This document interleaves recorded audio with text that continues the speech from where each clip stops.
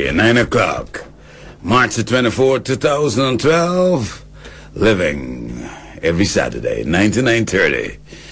And here we are today. We're going to talk about sudden death. You know, sudden death causes. It's really something that affects every one of us. And you wake up one morning and your partner next to you does not move. It affects you for the rest of your life. Today is your time to calling if you have an experience where someone just died sudden in your family. What do we mean by sudden death? 1 hour after initiation of your symptoms, the symptom starts, you die, you're gone. So no preparation was made, and a lot of people experience this, and we'll talk about the major causes and what can really put people in these type of predicament. They had no time for preparation. So 434-1771, 434-1790, and 434-1791, you call us and let us know your experience so you can help somebody out there. We want to know, how do you cope with sudden death? But before we get there, you guys may have read 1.58 seconds. That was one hell of a real good read, an easy read, a good book that I wrote about a year ago. But Switch, it's gonna make it look like a small reading lesson. Switch is coming out probably in a couple of weeks, 3 weeks or so, sometime in May. And we can be launching it at Cape Shepherd and also at Lime Grove. So it's going to be a beautiful, nice 324 pages of strong action. You can't miss this stuff. So keep abreast. Now let's, Dr Sparman at the SparmanClinic.com. You can just, don't forget, if you're in a marketplace or you had something to do today and you wanted to know about this program and listen to this program, you can go on YouTube and press Dr. Sparman YouTube, and what will happen, all of the programs are there, and even surgery and anything you need to know about health, and it's all about living, and we're trying to see how long we can live. In doing that, you want to know about dying, because if you know about dying, you'll be able to do things to prevent yourself from early death. But sometimes it comes sudden upon you. If your grandparent or your mom or your sister or brother would have some type of terminal illness, and you're prepared for it. You sit down, you bond with them, you say you love them, you hold their hands, and you make preparations, the will and all those things are discussed. You make peace and so forth with them. But basically, when it happens sudden, nothing is not expected. Nothing is done. A lot of grieving is taking place. We'll talk about that today. So basically, the program really is, it's helping other people. I know a lot of people don't want to call in and talk about what happened. But yes, there may be people out there who, I tell you something, you can hold the stuff in, and it becomes very traumatic. If you talk to people about stuff, how do you deal with it? People can help. But one of the major causes of sudden death is cardiovascular problems, sudden heart attack. You could be in your 30s or your 40s, and suddenly you get a sudden heart attack, and within an hour you're gone. Oh, I can't tell you, and I'll be going to talk about some of the grieving and the anger and the emotions that are expressed in these people. I got a caller. Let me just take that. Good morning. Good morning. Morning, ma'am. How can I help you? Yes, tell us your experience today. Yes, I want to find out if you have acid reflux, if that can also cause your nose and the head to get stuffy every night. Yeah, I'll answer that. Yeah, if you get acid reflux, a lot of things can happen, You can get, a lot of times, acid, especially if you're laying on a flat and you don't have many pillows. People who've got acid reflux, it's recommended that they sleep with their head elevated in an angle. 2-3 pillows and so forth, so that the acid does not come up. But a lot of times it comes up into the throat and the epiglottics and all those small little organs there in the throat area. And it would cause a lot of irritation, and people could get sensations that would be in the sinuses, which is really in the head. And it causes the nose to block up. Oh, yes, it can. But most times when that happens, it has to do with sinuses and so forth. But acid reflux normally is not a common cause of blocking of your nose, but a lot of throat irritations and so forth. Thank you for calling, ma'am. So we're morning. Good morning. Good morning. I'm calling to ask a question. Yeah, please do. Calling to know about cholesterol. Okay. What do you want to know about cholesterol? Well, my cholesterol, the bad cholesterol is very high, so I'm just calling to ask a question. Can you please turn on your radio immediately, ma'am?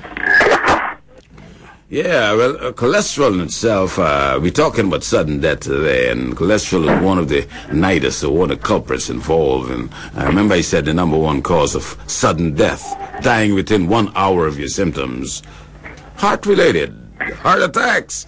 And the heart goes into these fast rhythms called ventricular fibrillation, sometimes refractory to any type of therapy. So, but what cholesterol in itself causes clogging up of your arteries. And arteries clogged up, if your cholesterol is high, it'll clog up these arteries around the heart and the brain and so forth. And that would expose you to heart attacks and you can have sudden death. But cholesterol in itself is a common enemy to the body. So we always encourage patients to try to keep your cholesterol down. So exercise and watch your diet and so forth. And I thank you for calling. Okay. Good morning. You're on the air. Good morning, Dr. Sparman. Good morning, ma'am. Yes, I called to talk about the sudden death of my husband. Yes, I want to hear. Please share with us.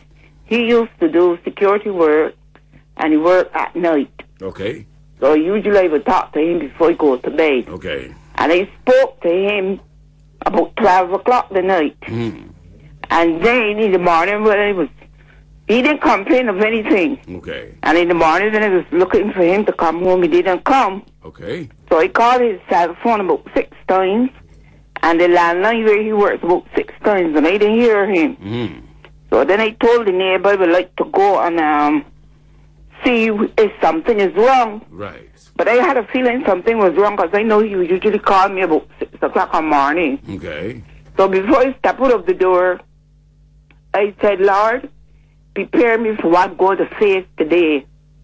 And when I got to the workplace, I saw the policeman with gloves on and mask. And I said to the driver, I said, what's this today? And when I got there, I saw him laying on his face. And the policeman said, are you late? I said, yes, I'm his wife. And he said, all right. You know, from then, you could imagine what happened. I know, but let's go back. I'm so glad that you're sharing this because many people out there would not want him to speak about it. But I know you have done some healing and all of those things. Yes. And you will help a lot of people in this country here today and across the Caribbean. Yes. But let me go back. What made you think that something really had happened when you were driving to go to this place? I know he's got a norm of calling you. He didn't answer his phone. Why didn't you think it could be that his phone was dead or something? Because I know that if the cell phone was ringing, I know that if something had happened, he would have called me and said that I'm going to be late. Got you. You know, I'm going to be late. So that's why I suspected something was wrong, you know. So yeah, but I had the support of my church family. Oh, yeah, but even before we go there, let's go now and see. When you saw him, what emotions did you feel? What did you feel? Tell us about it. I can't even explain how I felt, but I know he broke down with tears and everything else, you know. And I couldn't believe what I was seeing, you know. Were you able to look at him and touch him or no? Well, I didn't touch him, but the police told the driver of the car, said, let her sit, and when she's finished crying, you know, then let her come. Okay. And I see him. So then he told me his nose was bleeding. Maybe like when he fell, he went forward and hit his nose. So it was full of blood. So the policeman told me all of that. So, and then he turned him over on his face. Then it was finished, you know, and he told me, come and see him now. I went and I saw him, you know, so you could imagine. Did you believe or were you in disbelief? Well, did you believe that he really was dead or you were telling yourself, no, maybe he isn't? Well, no, when I say so, I believe it, because when I got there, I said to the policeman, he died? The policeman said, sorry, ma'am, but it is so, you know. So then, it kind of sank in that, you know, it was so. So tell me what happened now. You had to go home. Tell me how you dealt with the first day. Let's know what you did. How did you deal? I know you're religious and you're a Christian, but tell me, I mean, you're a human being. What did you do? How did you deal with this stuff? You know he's not coming back home. Tell me. For days I could not believe, that he was dead, But then, all the prayer and everything I got and the support from my relatives and my friends and his friends, I said, well, MD, I have to look after the arrangements, whatever. But I called my daughter who lives overseas. Okay. Cupid knows what I'm talking about too. Okay. And I called my son. My son came to the spot. So from then, when I came home, then the phone was ringing off the hook. But by then it was on the radio and the news how the security guard was found dead. So everybody, they heard the name was announced. Okay. So everybody was calling. So by the time I pushed the key in the door, everybody was calling me. Then they said to me, oh, I'm coming over. So by 12 o'clock, my house was full. 12 o'clock today, my house was full. So you had good support, and that helped, didn't it? Yes, very much so. Very much. So many words of comfort. And who could not get to the house call, I offered a word of prayer. And that was, quite a relief. And then my relatives from overseas, they called. And it was so comforting, It was really comforting. How many years ago was that? This almost 3 years ago. June is going to be 3 years. 3 years. Yes. How do you feel today? Well, I would say I feel a lot better. But one thing I must tell you. Yes. Each day I remember him. Because it was when he died, it was 35 years of marriage. And I'm telling you, I remember the good times we had. Because we didn't have any rough times.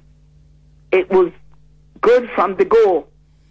So, each day I remember him, especially when I want to get from point A to point B. Yeah. I would say, but if my husband was alive, I know he'd be ready to take me, Yeah. Each day I remember him, but I remember the good times we had. And all the times we had together were good times.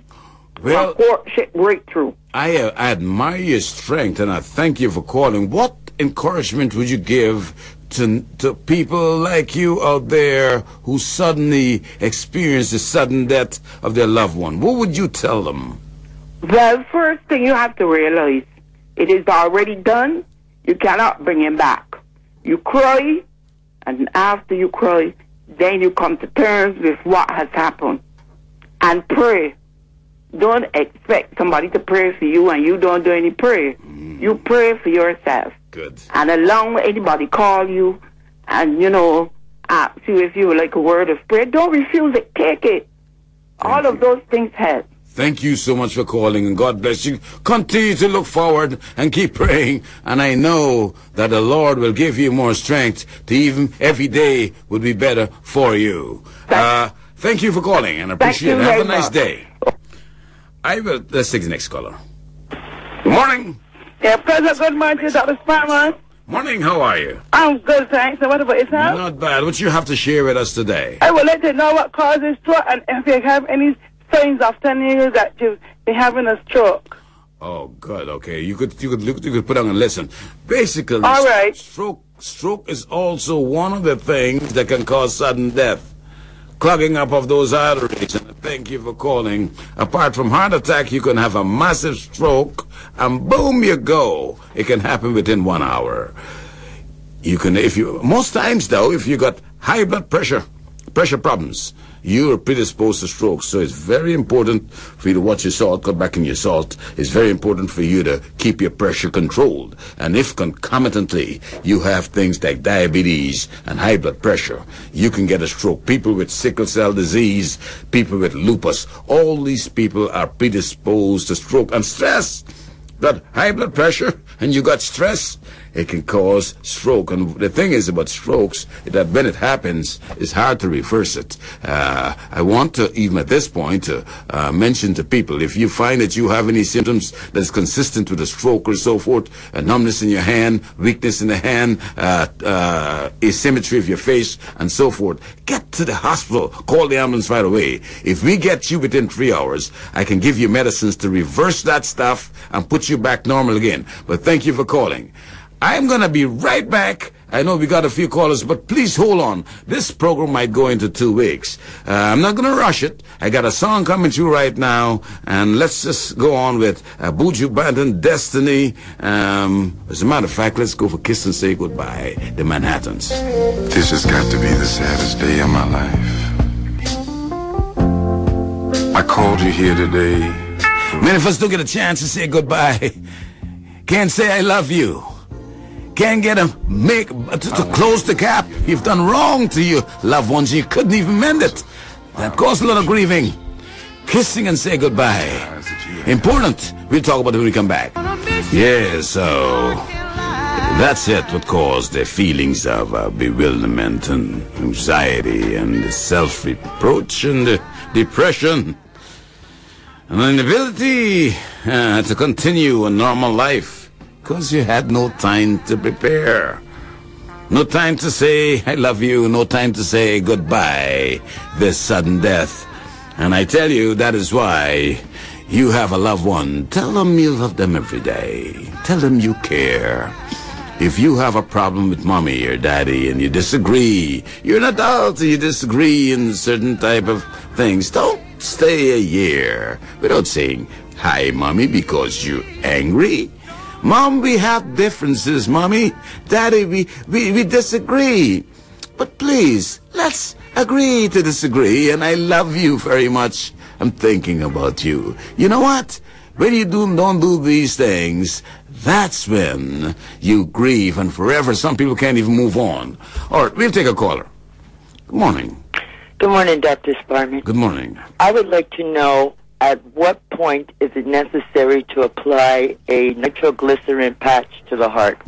What stage is the patient in? All right. Thank you. Now, we talked about sudden death. We said that one of the most common causes, or major causes of sudden death is cardiovascular problem. Heart attacks, sudden, gone, or stroke. I want you to be cautious, because what happens, a lot of patients, I'm coming to your question, a lot of patients, what they do, or a lot of family members, because remember the sudden death mostly affect the people living after. You see your mom or dad taking a while to walk up the stairs. They're panting for breath. And you don't, and these are signs you're getting that something is happening, and you don't know, and you let it go because you're not medically inclined. When you see these things happening, they're talking to you on the phone and they're breathing heavily, or they're walking and they have to stop and so forth. You know something is happening. They could be having some type of blocked arteries or big and large heart and so forth. So these patients, a lot of them, if they take them to the doctor would, introduce you to things called nitroglycerin, which is a nice patch or sometimes something under the tongue that normally would increase the blood flow to the heart so the heart can pump better. So normally nitroglycerin would, the patch is applied there to increase the blood flow to the heart, but you have to be diagnosed with blocked arteries or coronary artery disease before you use them. Be careful when you use them.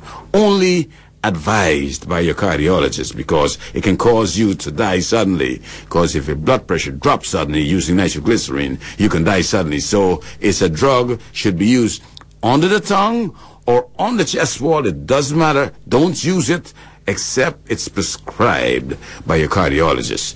Thank you. So this sudden death story, I'm going to just give you a few. We're going to have this program again, but I really am thankful for that person who called and gave her experience, because it helps people. We all will at one time or the other be faced with something like this, and it's traumatic just looking at someone that went away.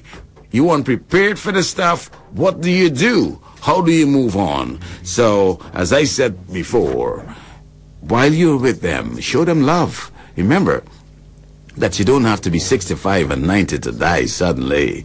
People with hypertrophic cardiomyopathy, thick hearts, you got high blood pressure and your heart got thickened. These things called arrhythmia. Your heart can go into ventricular fibrillation and you die also suddenly. We got to call it a cure on that? Yeah, so basically that's what it is. We will talk about this when we come back the next, and don't forget that you could visit me at dr.sparman, thesparmanclinic.com, and you can go on YouTube, Dr. Sparman on YouTube, and you can get these programs where you can learn about what you can do. I know a lot of times what happens is that normally people panic when this thing happens, and then they keep feeling guilty because they could have done so many things to probably help. But you can't blame yourself. But what you need to do, you need to really at least, while you're alive and while your loved ones are alive, enjoy them. Enjoy them. You see, it's different when you have a terminal cancer and every day you can come in, mommy's prepared, she's ready to go, you talk, you made amendments, peace, forgiveness, all those things are done. Sudden death is a different story. I want you guys to keep tuned in every Saturday from 9 to 9:30 to this program called Living. We've been in the air at least for 1 year plus, and we have a great deal of listeners out there. I want to thank you all for listening, taking your time off in the morning and listening to Dr. Sparman as I feed you with food of thought so you can live and live forever. Now, Buju Banton, destiny. The question is your destiny to die early? You die at 23. Is it your destiny? I don't know. It's a topic. It's a topic that you. It's a topic that you normally would basically. We could talk about that. We could debate on that if you were destined for that. But I think that lifestyle modification, and so forth is basically what you need to. It can prevent you from dying early. You watch what you eat, you keep your pressure, your cholesterol, your diabetes, all these things down, and you would see how much you can prolong your life. Here, listening to Living is about prolonging your life and living as long as you can. I want to thank you for listening, and tomorrow, next week actually, at 9 o'clock every Saturday, 9 to 9:30, VOB, we deal with life, diseases. Buju Banton, destiny. Is dying sudden, destiny? I'll see you next week.